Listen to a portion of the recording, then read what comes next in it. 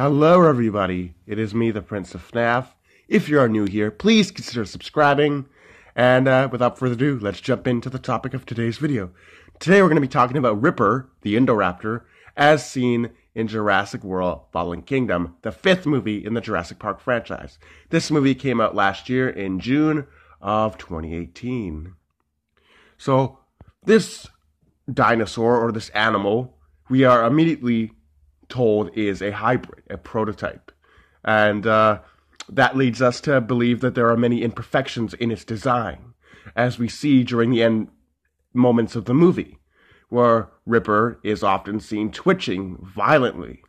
His body seems to be twitching in random scenarios. Even if unprovoked, his body will seem to be twitching, and his skin seems to be flaking off. His scales seem to be flaking off, revealing this disgusting sort of skin-colored flesh underneath his scales.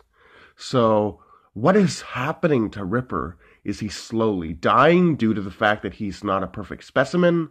And we also know that he is not designed correctly, because we know that he is violent, he is aggressive. And we are later told by Henry Wu, the lead scientist of InGen, that it needs a mother.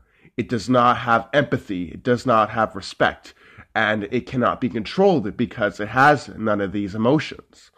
And so that's why they brought Blue. They brought Blue so that for the next Indoraptor, which they are never going to make, so that Blue could mother it.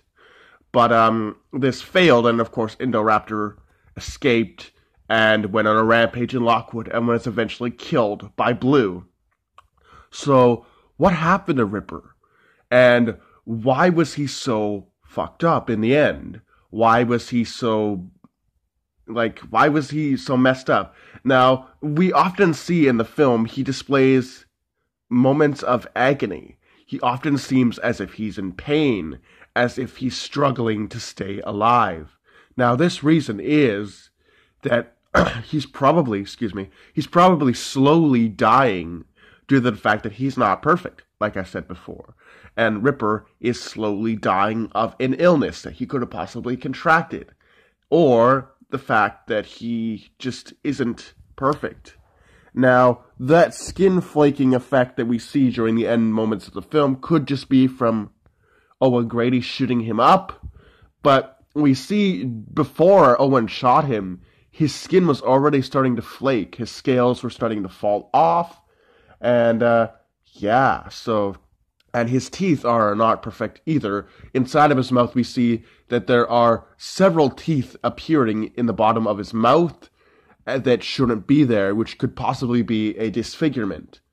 But tell me what you guys think in the comments below. Was Ripper really not as perfect as a specimen as we thought he was? And was he slowly dying due to the fact that he was not a perfect specimen?